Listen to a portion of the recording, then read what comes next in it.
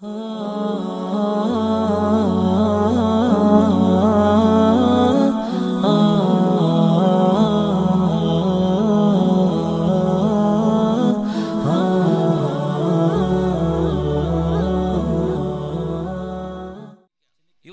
ഖുർആൻ വലിയ പ്രാധാന്യം കൊടുത്തു. പരിശുദ്ധ ഖുർആനിന്റെ മധ്യഭാഗം ആയുസിന്റെ മധ്യഭാഗമാണ് യൗവനം എന്ന പോലെ തന്നെ ഖുർആന്റെ മധ്യഭാഗം നിവർത്തി വെച്ചാൽ നമുക്ക് കാണാൻ കഴിയുന്നത് സൂറത്തുൽ കഹ്ഫ്. അൽ കഹ്ഫ് സൂറത്തിലെ ഏറ്റവും പ്രധാനപ്പെട്ട ഇതിവൃത്തമേതാ? 7 ചെറുപ്പക്കാരുടെ കഥയാ. അള്ളാഹുവിന്റെ ദീനിന് വേണ്ടി സകലതും സമർപ്പിക്കാൻ മുന്നോട്ട് വന്ന വിശ്വാസദാർഢ്യതയോടുകൂടെ ദത്യാനുസ് ചക്രവർത്തിയുടെ മുമ്പിൽ എനിക്ക് മുസ്ലിമായി ജീവിക്കണമെന്ന ആഗ്രഹത്തോടെ മുന്നോട്ട് പോകുന്നവർക്ക് അല്ലാഹു സുബ്ഹാനഹു വ തആല നൽകിയ അഭയത്തിന്റെ, ആലംബത്തിന്റെ, സംരക്ഷണത്തിന്റെ, മോചനത്തിന്റെ, മോക്ഷത്തിന്റെ ഉദാത്തമായ ചരിത്രമാ സൂറത്തുൽ കഹ്ഫ് പറയുന്നതെങ്കിൽ ആ ചരിത്രത്തിൽ നമുക്ക് പ്രചോദനം ഉൾക്കൊള്ളാൻ കഴിയണോ? നമുക്കറിയാമല്ലോ, ഏകാധിപതിയായ ഭരണാധിപൻ മുസ്ലിങ്ങളെ, വിശ്വാസികളായ പാവങ്ങളെ പിടിച്ചു കെട്ടിയിട്ട് പറയുകയാണ്, ഒന്നുകിൽ ഇസ്ലാമിനെ നിങ്ങൾ കൈയൊടിക്കണോ, അതല്ലെങ്കിൽ നിങ്ങൾ നിങ്ങളുടെ ജീവൻ ത്യജിക്കാൻ നിങ്ങൾ തയ്യാറാവണം. ഒന്നുകിൽ ദീനിനെ ത്യജിക്കണം, അതല്ലെങ്കിൽ ജീവൻ ത്യജിക്കണം. ആ സമയത്താണ് 7 ചെറുപ്പക്കാർ അള്ളാഹുവിനോട് പ്രാർത്ഥിക്കുകയാണ്, പടച്ചവനെ ഞങ്ങൾക്ക് ഈമാനികമായ ചൈതന്യത്തോടു കൂടെ ജീവിക്കാനുള്ള അഭയം നൽകണേ അള്ളാഹുവിന്റെ അനുവാദ പ്രകാരം ഇടതൂർന്ന കൊടുമ്മനത്തിന്റെ അകത്തളത്തിലേക്ക് അവർ കടന്നു ചെല്ലുകയാ. അല്ലാഹു തആല അവരെ സ്വീകരിക്കുകയാണ്, അവർക്ക് ആലംബം നൽകുകയാണ്. ഗുഹയുടെ അന്തർഭാഗത്തേക്ക് പ്രവേശിക്കേണ്ട താമസം 3 നൂറ്റാണ്ടിലേറെക്കാലം, 309 കൊല്ലത്തോളം അല്ലാഹു തആല അവരെ ഉറക്കി കിടത്തുകയാണ്. സുബ്ഹാനല്ലാഹ്. പിന്നീട് അവരുടെ ജീവിതത്തിലേക്ക് തിരികെ കൊണ്ടുവരുമ്പോ ഒരു വലിയ സമൂഹത്തെ, പരലോകത്തെ നിഷേധിക്കുന്ന, പുനർജന്മത്തെ നിരാകരിക്കുന്ന ഒരു തലമുറക്ക് വിശുദ്ധ ഇസ്ലാമിന്റെ ശാദ്വല തീരത്തേക്ക് കടന്നു വരാൻ, അല്ലാഹുവിന്റെ തൗഹീദിൽ അടിയുറച്ച് വിശ്വസിക്കാൻ കാരണമാകുമാറ് ഇതാ 7 ചെറുപ്പക്കാർ ജീവിതത്തിലേക്ക് തിരികെ വരികയാണ്. അൽഹംദുലില്ലാഹ്. ഇന്നും പരിശുദ്ധ ഖുർആൻ അസ്ഹാബുൽ കഹ്ഫിന്റെ ചരിത്രം നമ്മുടെ മുമ്പിൽ വെച്ചു തരുന്നത് ഇടതടവില്ലാത്ത ആവേശവും തുളുമ്പി മറിയുന്ന ഊർജവും പ്രാരാബ്ധമില്ലാത്ത ജീവിതം കൊണ്ട് അനുഗ്രഹീതമായ നമ്മുടെ നിറയൗവനത്തെ അല്ലാഹുവിന്റെ പൊരുത്തത്തിന് വേണ്ടി സമർപ്പിക്കാൻ എനിക്കും നിങ്ങൾക്കും കഴിഞ്ഞാൽ അൽഹംദുലില്ലാഹ് നമുക്കും അല്ലാഹുവിന്റെ സഹായമുണ്ടാകും, വിജയമുണ്ടാകും എന്ന് തന്നെയാണ് ഇത് നമുക്ക് നൽകുന്ന സന്ദേശം. ഇന്ന് നമുക്ക് വർത്തമാനകാലത്ത് യുവാക്കളെ പരതിയാൽ 2 രീതിയിലുള്ള പ്രവണതകൾ കാണാൻ പറ്റും. ഒന്ന്, അവരിതാ മതരംഗത്ത്, ധാർമ്മിക രംഗത്ത്, ആത്മീയ രംഗത്ത് ഉയർന്നു നിൽക്കുന്ന, മുമ്പൊന്നും കാണാത്ത വിധം ചെറുപ്പക്കാർ നന്മയുടെ പക്ഷത്ത് അടിയുറച്ചു നിൽക്കുകയാണ്. അതിന്റെ സന്തോഷം നമുക്ക് അനുഭവിക്കാനാവാ. മുമ്പൊന്നും കാണാത്ത ഈ സദസ്സിലേക്ക് നോക്കിയാൽ തന്നെ ചുറുചുറുക്കുള്ള ചെറുപ്പക്കാർ നിറഞ്ഞു നിൽക്കുക. അത് പുതിയ കാലത്തിന്റെ വലിയൊരു വിശേഷമാണ്. ചെറുപ്പക്കാരികൾ പഴയ കാലത്തെ പോലെയൊന്നുമല്ല, കൃത്യമായി നിസ്കരിക്കുന്ന, ദിക്ർ ചൊല്ലുന്ന, ഖുർആൻ പാരായണം ചെയ്യുന്ന, ആത്മീയ കേന്ദ്രങ്ങളോട് ചേർന്ന് നിൽക്കുന്ന, ഹജ്ജും ഉംറയും ചെയ്യുന്ന, കൃത്യമായി ദാനധർമ്മങ്ങൾ ചെയ്യുന്ന, സ്വതക്ക ചെയ്യുന്ന, സകാത്തിന്റെ കാര്യത്തിൽ കണിശതയുള്ള, റമളാനൊക്കെ സാവേശം സ്വീകരിക്കുന്ന ചെറുപ്പക്കാരും ചെറുപ്പക്കാരികളും നമ്മുടെ നാടിന്റെ ഈ കാലത്തിന്റെ വലിയൊരു തെളിച്ചമായി നിൽക്കുകയാ. അതൊരു ഭാഗത്ത്. മറുഭാഗത്ത് എല്ലാ നന്മകളെയും നിഷ്പ്രഭമാക്കുമാർ നമ്മുടെ ജീവിതത്തിലേക്ക് തിന്മകൾ നാം അറിയാതെ കടന്നു വരികയാണ്. എന്റെ പ്രിയപ്പെട്ടവരെ, നമ്മൾ ചിന്തിക്കേണ്ടതുണ്ട്. കാലം നമ്മുടെ മുമ്പിൽ വെച്ചു നീട്ടുന്ന ചതിക്കുടികളിലേക്ക് നാം അറിയാതെ വീണു പോവുകയാണ്. സോഷ്യൽ മീഡിയയുടെ ഊരാക്കുടുക്കിലേക്ക് നാം അറിയാതെ വീണു പോവുകയാണ്. അതിന്റെ വലക്കണ്ണികളിൽ നാം അറിയാതെ നമ്മുടെ ജീവിതത്തിന്റെ ഓജസ്സും തേജസ്സും നഷ്ടപ്പെടുത്തുകയാണ്. മനസ്സിന്റെ സ്വസ്ഥത നഷ്ടപ്പെടുത്തുകയാണ്.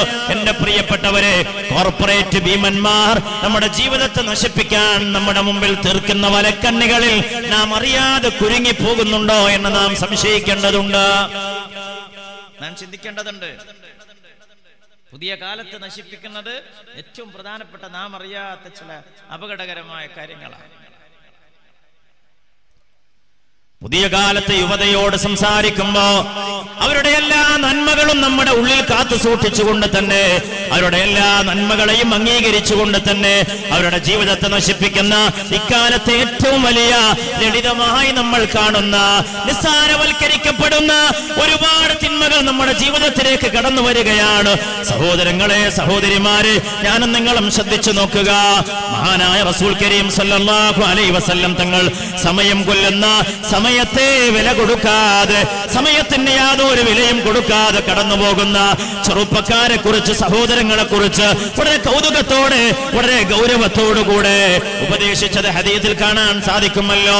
മഹാനായ നബിയുനാ റസൂലുള്ളാഹി സ്വല്ലല്ലാഹു അലൈഹി വസല്ലം തങ്ങൾ ഒരിക്കൽ നടന്നു പോകുമ്പോ ഏതാനും ചെറുപ്പക്കാർ വട്ടമിട്ടുകൊണ്ട് പകിട കളിച്ചുകൊണ്ടിരിക്കുകയാണ്, സമയം കൊല്ലുകയാണ്, സമയത്തിന്റെ വില നഷ്ടപ്പെടുത്തിക്കൊണ്ട് മുന്നോട്ട് പോവുകയാണ്.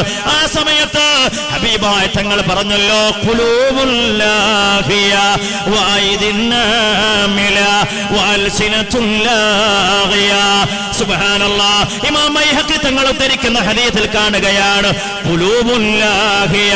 നോക്കൂ, ആ ചെറുപ്പക്കാർ പകിട കളിച്ചുകൊണ്ടിരിക്കുകയാണ്. അവരുടെ ജീവിതത്തിന്റെ വിലയറിയുന്നില്ലല്ലോ. അശ്രദ്ധയോടെ അവരുടെ ജീവിതത്തിന്റെ നിറവാർന്ന കാലം അവർ നഷ്ടപ്പെടുത്തുകയാണല്ലോ. വഅയ്ദിന്നാമില. കർമ്മനിരതമായ കർമ്മങ്ങളാണ്, കൈകളാണ് അവരുടെ കൂടെയുള്ളത്. പക്ഷേ അതുകൊണ്ട് ഫലം അനുഭവിക്കുന്നില്ലല്ലോ. അനാവശ്യമായ അവരുടെ നാക്കത, അവരുടെ നാവ് കൊണ്ട് അവർ അനാവശ്യം പറഞ്ഞുകൊണ്ടിരിക്കുകയാണല്ലോ. എന്റെ പ്രിയപ്പെട്ടവരെ, നാം ചിന്തിക്കേണ്ടതുണ്ട്. ആ കാലത്തെ സമയം കൊല്ലുന്ന, ജീവിതത്തിന് ഓജസ്സും തേജസ്സും നഷ്ടപ്പെടുത്തുന്ന, പലപ്പോഴും മാനസിക സംഘർഷം നൽകുന്ന അക്കാലത്തെ ഏറ്റവും വലിയ തിന്മയായിരുന്നു പകിടകളിയെങ്കിൽ ഹബീബായ തങ്ങൾ പറഞ്ഞല്ലോ, പകിട കളിച്ചുകൊണ്ടിരിക്കുന്ന ഒരാള് പിന്നീട് നിസ്കാരത്തിലേക്ക് കടന്നു ചെന്നാൽ അവന്റെ നിസ്കാരം അല്ലാഹു സ്വീകരിക്കില്ല കേട്ടോ.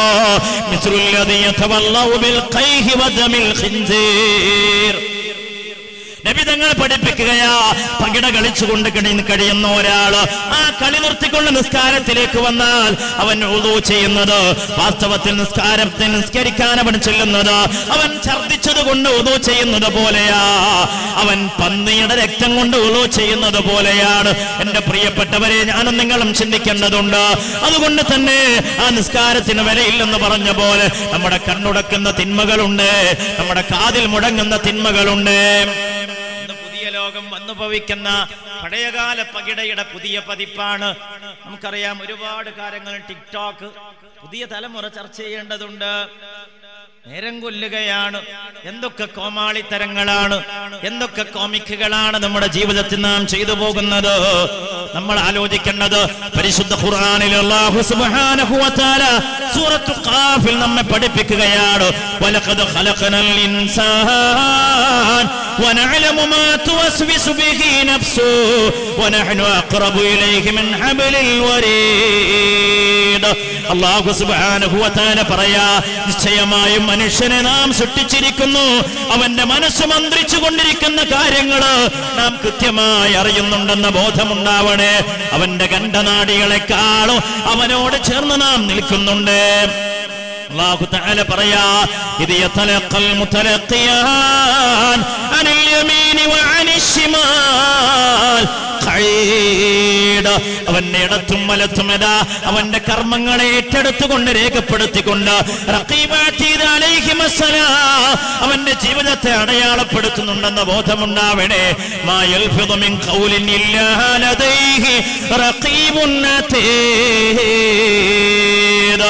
ഏതൊരാളും അവന്റെ നാവ് കൊണ്ടൊരക്ഷരം മൊഴിയുന്നുണ്ടെങ്കിൽ, അവന്റെ ചിന്താമണ്ഡലത്തിലൂടെ മനസ്സിലൂടെ ഒരു ധാരണ കയറിയിറങ്ങുന്നുണ്ടെങ്കിൽ അത് പടച്ച തമ്പുരാൻ രേഖപ്പെടുത്തുന്നുണ്ട്. കൃത്യമായും രേഖപ്പെടുത്തി പടച്ച തമ്പുരാനിലേക്ക് അതിന്റെ രേഖ സമർപ്പിക്കുന്നുണ്ട്. ഈ ബോധമുള്ള മുഅ്മിനേ, എങ്ങനെയാണ് നിന്റെ ആയുസ്സിന് വിലപ്പെട്ട സമയം നീ ടിക്ടോക്കിൽ കടിച്ചുകൂട്ടുന്നത്, വാട്സപ്പിന്റെ മായാവലയത്തിൽ നീ ജീവിതം കടിച്ചുകൂട്ടുന്നത്, ഫേസ്ബുക്കിൽ എത്ര സമയമാണ് മോനെ നിന്റെ ആയുസ് നീ കടിച്ചുകൂട്ടുന്നത്? വേണ്ട എന്നല്ല. ഒരു ഇൻഫർമേഷൻ ടെക്നോളജി ഉപയോഗപ്പെടുത്തിക്കൊണ്ട് നമുക്ക് സാധ്യമാകുന്ന ഒരു വാർത്താ മാധ്യമം എന്ന രീതി ഞാൻ അതിന് അവഗണിക്കുകയല്ല.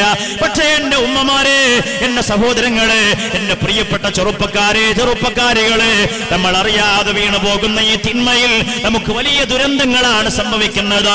ജീവിതത്തിന്റെ നിർണായകമായ ഒരുപാട് കാര്യങ്ങൾ ചോർന്നു പോവാം.